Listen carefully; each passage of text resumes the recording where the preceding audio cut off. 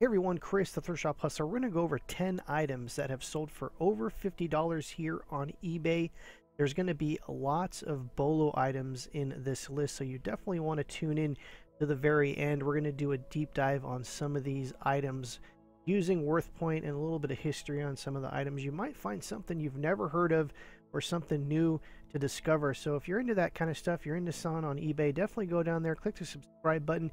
And if you want to click the like button right now, that definitely helps the channel. So if you do enjoy these videos, definitely go down there and click the like button. So let's get right into our first item. I hope everyone is having an amazing week so far. Up first, we got this Cavalier Amazonas women's black leather riding boots. Now, this particular brand isn't a super high-end brand, but the fact that riding boots in retail environment are worth a lot of money usually, especially ones that are made out of leather. You're looking into the hundreds of dollars if you're in the retail sector looking at these brand new. So people are looking to buy these used. If you're in an equestrian district in your neighborhood, your town, your city, you might want to take another look for these, especially if you can find boots that are in really good condition like these ones. And these ones sold for $59.99 plus shipping. So definitely look out for those when you're out and about, and definitely look for those. Next up, we have this Dermaflash. This is new without box. This is a replenishment kit, 3-month supply. And just for those that sell on Amazon and eBay, definitely look out for health and beauty products, especially new packaging, creams, you know, soaps, all this kind of stuff does sell for good money, especially if you look up the certain items. Luckily for me, I was ungated in health and beauty a very long time ago. I've had an Amazon account for a while, so I was ungated some time ago with health and beauty. So you might want to look into that if you're not selling on Amazon, to look at this kind of stuff in both places, because sometimes you'll notice that Amazon you'll be going for, you know, a lot more money than on eBay, and vice versa. You know, some things might be going a lot better on eBay. So just look out for this kind of stuff at estate sales, wholesale environments, garage sales, even Goodwills. I've found stuff like this, health and beauty items that have been sold in case packs, bulk, you know, perfumes, makeup, all that kind of stuff. And just the one kind of word of warning when dealing with these types of items is to make sure that they are not expired. Some of these items do expire, not all of them, but some of them do. So just make sure that you're looking out definitely for that when you're sourcing health and beauty products. Next up is a brand you've probably never heard of. It's called Dosa. This happens to be a scarf, and I'm going to show you what the tag looks like so that you're familiar with that, what this tag looks like. It's a little metal tag, and it says Dosa on it, and I'm pretty sure that's probably not how it's pronounced. It's probably pronounced some fancier name than Dosa, or maybe it is, I don't know. But definitely look out for this BOLO brand of scarves. They do scarves. I haven't seen them do any other accessories other than scarves. This sold for $49.99 plus shipping. And if we take a look into some of the sales that are on eBay, you'll see what I'm talking about here. I'll actually have to do a little copy and pasting here to take a look at this quick here. As we can see, you know, some of them people are trying to get for over $100. Some of these sell in the range between $30 to $100. Some of them even more. So just be aware of that. It's just one of those things to look out for, especially if you're at an estate sale or garage sale and you can pick these up for $5 or less. It's one of those brands that you probably never heard of. They don't go for crazy money, though these are listed for crazy money. Usually these sell between $20 to $100 depending on style and condition. So just look out for Dosa scarves. Next up, we have this hand woven tapestry.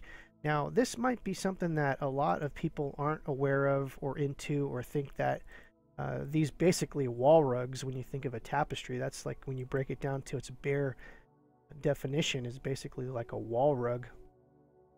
And there's lots of different ones out there. There's a lot of ones that aren't worth that much money, but there's crazy ones that are worth an extreme amount of money, and we're going to take a look right into Worth Point right now, show you exactly what I'm talking about. If you don't have Worth Point's actually really cool. It's about $20 a month. It can go back about 12 years. I think it goes back even further, as we can see here. Some of these items that have gone for crazy money here, into the thousands of dollars, and you'll have to look these up on a case-by-case basis. Now, the thing that about tapestries that is kind of hard to determine is some of these won't even have signatures. A lot of these artist ones will be signed, but a lot of these old French ones, like this antique one, won't be signed, and finding the kind of right, you know, where it's from and all that stuff is going to be a real pain to discover. But something like this is quite obvious. This is a Haunted Mansion one from Disneyland. I'm not sure if they sold these at Disneyland, but you know, something like this, Salvador Dali, you can just basically look at the art, and of course it's signed. This one happens to have, you know, a COA.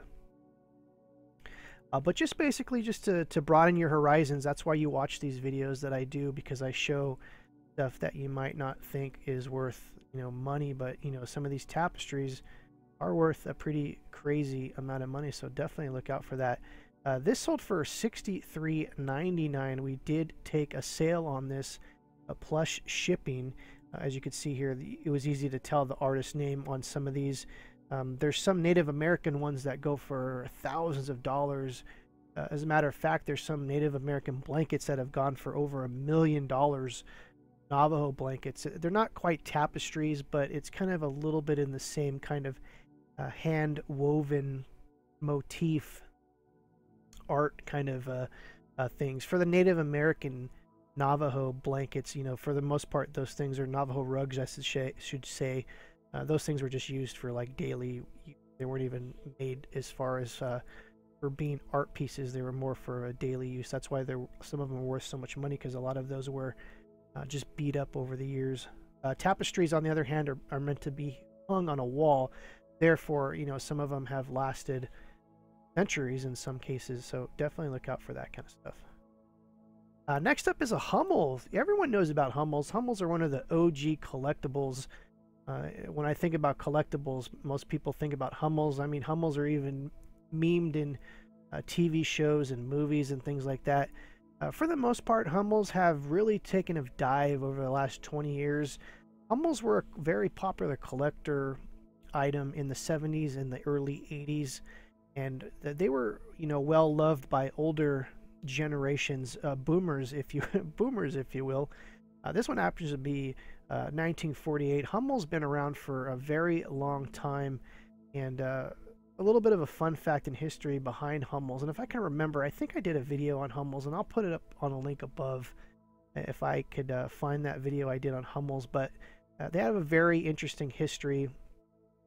Berta Hummel was a nun who used to draw these very whimsical pictures of children, and that's what this style comes from. And then someone said, hey, well, let's make some figurines out of your drawings, and that's where the Goebel company in Germany came into play. Unfortunately, she died at an early age. She never saw these Hummel figures that bear her name, the success that they ended up to be. You know, and a lot of artists suffer that kind of fate, like Van Gogh, if you will. You know, he's one of the artists that, you know, had a very terrible life and then died almost penniless, and his works are worth millions of dollars. So, you know, Berta Hummel is kind of in that same vein where, you know, she used to do these drawings, and then they made figures out of them, and she passed away. I forget what happened with her. I think she had an illness or something, and she didn't quite see these, you know, go for the crazy money that they've gone to. But like I said, these things aren't as popular as they are. You can find these on pennies on the dollar for the most part. Will Hummels ever come back? I'm not quite sure, but I will say that some of the older ones are still keeping some good money. They're not going for the thousands of dollars that they used to. For those that don't know, by the way, also, there's these little symbols in the middle here. This one happens to be a V, a BV, they call it. And even though it says 1948, sometimes they use the molds over again, and they just you have to go by the little stamp on the bottom. And that stamp has changed many times over the years. I think there's over a dozen stamps, and all the stamps correlate to a certain year. Above here, this 203 is the style number, and so there's a lot of things to kind of look over and go over to this video. Like I said, I did a separate video on Hummels before, and I think it might have even been for just the Patreon group.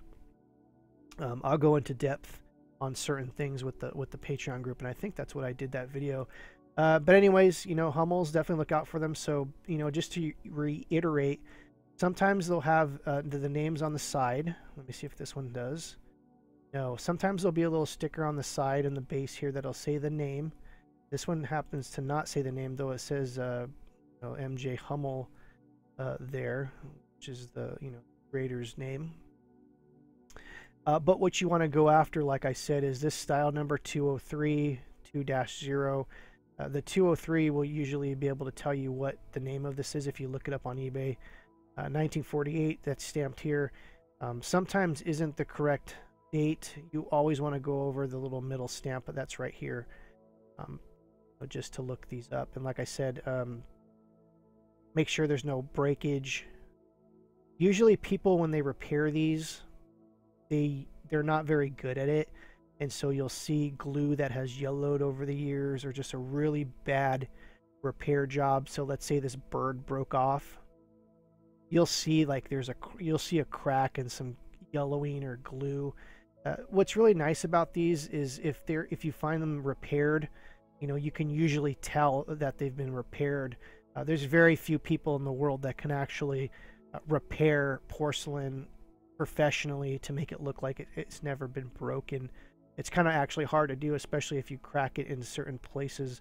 Some people go as far as repainting certain areas and things like that. But one of the things to look out for is just breakage, cracks, and stuff like that. So Hummels is a very interesting subject to go down, and I can go down a rabbit hole with Hummels. And like I said, if I can remember to find that video, I'll definitely post it in the links below. Next up, we have this Olympic medalist. This is Allison Felix. These were donated actually by Allison Phoenix. We had a pair of these.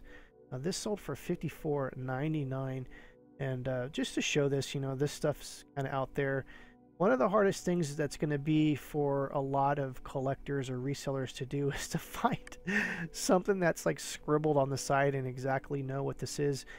Fortunately for us, we had these donated personally, so we knew who this was. I mean, good luck trying to figure out what this signature is if you just found this kind of stuff at an estate sale or something. But I wanted to post this item to show that, Nikes are very easy to look up. There's going to be that 6-digit number in the middle there and a dash number. So that 554887 is the style code. The dash 311 is the colorway. So shoes for Nike are very easy to look up. There are tons of fakes out there, especially for the higher end Nikes. So usually if you type up this number and the shoe comes up as like not this kind of shoe, usually that's one indication. And also there's certain areas where the quality is really not there. And I'm not a shoe expert by any stretch of the imagination, but just going over some of these things like this number really helps. And they're also on the left there's a date that indicates like what month and year these were produced. So there's a lot of great information in the tags. That's that. Next up, we have this Persona 4. This is a animation. I wanted to say Japanimation. I grew up in the 90s. When I say Japanimation, manga was a very popular thing in the 90s. Anyways, this is a used Blu-ray. I want to say we took a best offer for $74 on this. This was used. This wasn't even brand new. These things sell for like $200+ on Amazon. And if you have an Amazon app and you're scanning this kind of stuff, usually if you can't get a hold of eBay, you can't get into the eBay app. The Amazon app is also a great tool to use for if you're scanning DVDs and stuff, because it'll show you stuff that's worth a lot of money. And this is one of those that we just happened to come by. It's actually very rare to find Blu-rays and DVDs, for that matter, that go for over $50 a piece.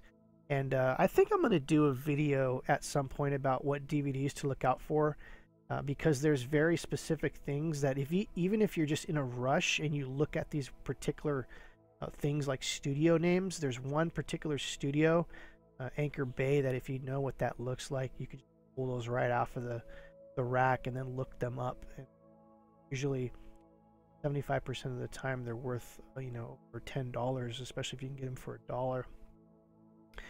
But anyways, back to this thing, just always scan DVDs.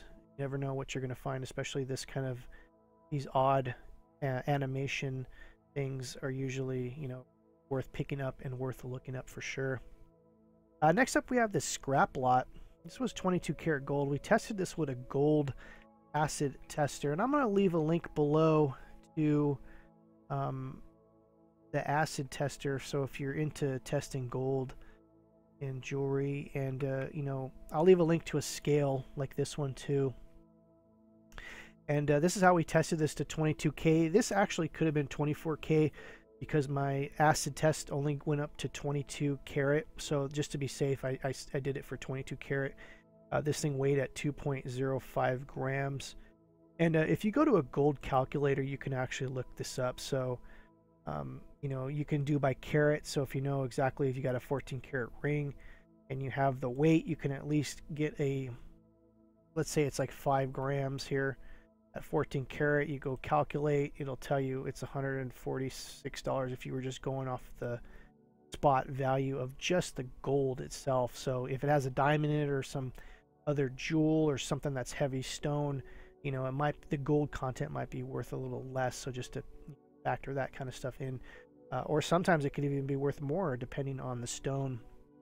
So I'll leave a link to this gold calculator below. You should save this in your bookmarks for sure, especially if you deal in gold and silver, scrap. And this is what we sell, a lot of this kind of stuff, because for the most part these earrings don't sell as fashion jewelry. A lot of this stuff is dated and things, so we lot up this kind of stuff and sell it as scrap. Next up, we have this Flow Blue Cauldron tureen. For those who don't know, tureen is basically like an old school serving dish. Usually stews and soups are put in this. That's why they have a ladle, and usually they come in 3 pieces. You're going to see basically these 3 pieces: the body, the lid, and the ladle. You usually don't find the ladle because that thing breaks very easily. And some of these things are over 100 years old. Usually the bottom will have some sort of marking. As we can see, this is kind of an older one. I would say this one's probably over 100 years old. We can see there's some crackage in the ladle, and I actually noted that in the listing. This sold for $99, basically $100 plus shipping. We'll take a deep dive into tureens on Worth Point, and you'll trip out right now. Look how much some of these go for. Thousands of dollars. Now, of course, some of these are like solid silver, some of these are antiques, but some of them go for crazy amount of money. I mean, look at this weird fish one, $18,000. There's some these other kind of enamel Chinese export ones. Chinese collectibles are very in demand and hot right now, so definitely look out for that kind of Asian influenced tureens. I mean, the list goes on and on. Look at this stuff. It's just thousands of dollars. So just one of those things to look out for. These are going to be estate sale items, though. I'm pretty sure some of these will pop up at garage sales or thrift stores. Usually the silver stuff, not so much, because people that work at thrift stores and Goodwills pretty much know how to spot sterling silver now. But something like these lettuce ones that went for, I think these went for like 18 grand right here.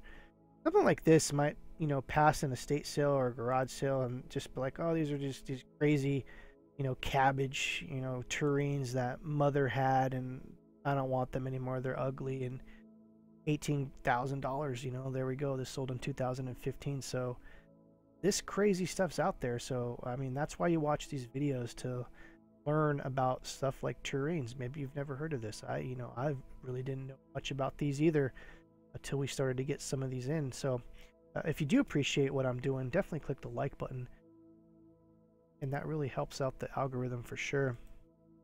So this sold for $100. This was kind of interesting to ship. You know, they're all porcelain. Some of them are what I was gonna say? I was gonna say like bone ceramic, but it's called something else, and it slips my tongue right now. Bone china, where they grind up like pieces of bones to strengthen the china in the molding process. But anyways, definitely check that out. Next up, we have this David Anderson Norway sterling silver necklace. This sold for $145. For some that don't know, you know, a lot of the things are going to be marked, you know, what they are. This one happens to be D-A. There's a lot of resources online, especially when looking up hallmarks and jeweler's marks on the back of jewelry. If you're unsure about anything, always look to make sure that there's marks. Sometimes even on the little clasp right here, sometimes in these little tiny crevices they'll be marked, or even right here they'll be marked. So just kind of look that up. Some of David Anderson's stuff goes for a pretty good amount of money, so there's definitely that kind of stuff to look out for. And if you don't have a jeweler's loop, I highly suggest buying one. I'll leave a link, an Amazon link below, for the jeweler loop that I use. It's a 2-power one that has a light on it, so definitely look those up. Once again, I'm Chris, the Thrift Shop Hustler. Please go down there and click the subscribe button if you're not subscribed. Let me know in the comments below if you've learned anything new here, especially maybe from terrains or any of this other kind of stuff that we showed. I definitely appreciate your support, and your likes and comments are definitely help out the algorithm. And definitely go down there and click the subscribe button if channel. Once again, I'm Chris, the Thrift Shop Hustler. Hope you enjoyed this episode, and we'll see you next time.